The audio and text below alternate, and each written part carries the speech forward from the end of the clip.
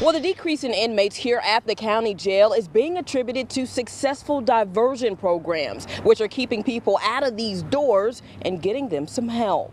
They're still being held accountable.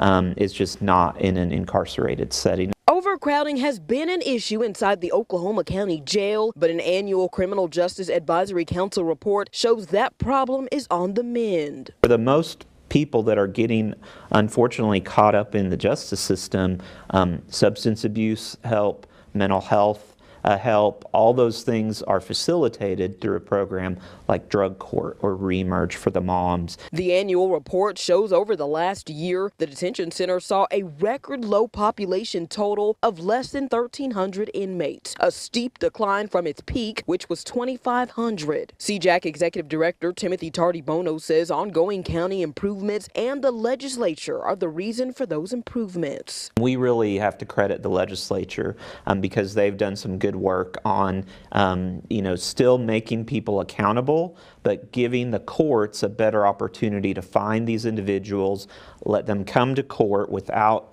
having to be in jail. He also says as a new detention center is in the works, no matter where it is, it gives hope for the future. We've at least moved the county's focus into what we believe is a more fair and effective justice system. Megan Mosley, KOCO 5 News.